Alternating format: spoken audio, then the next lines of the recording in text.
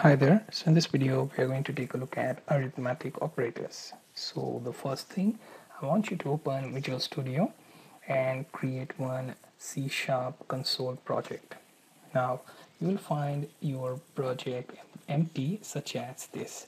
Inside static void main you will just have to add console dot write line.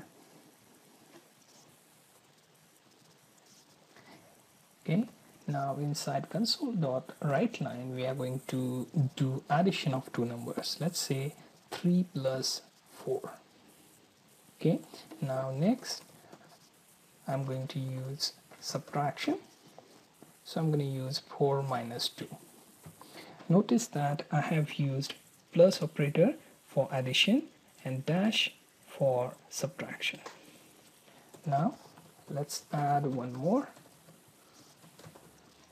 Okay, here I want to multiply 4 by 2. Okay, now this will do multiplication of these two numbers. Next, I have console.writeLine and 4 then /2. Okay, this will do division. Then if you want to find out what is the result of that division, so let's say 5 by 2. So I will use percentage sign, which is modulus, and that will find out the remainder of any division.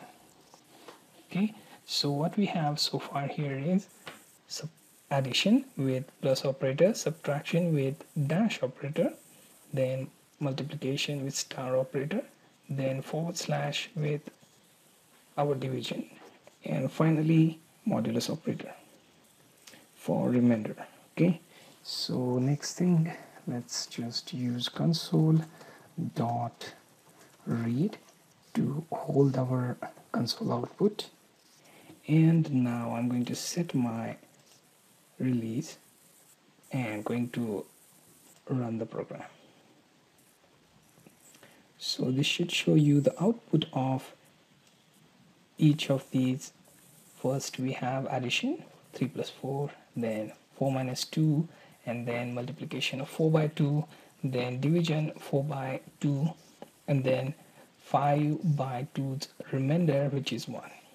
Okay, so these are some of the arithmetic operators that you're going to use in your C# project. Be it a GUI or console, you're going to need these operators for doing mathematical calculation.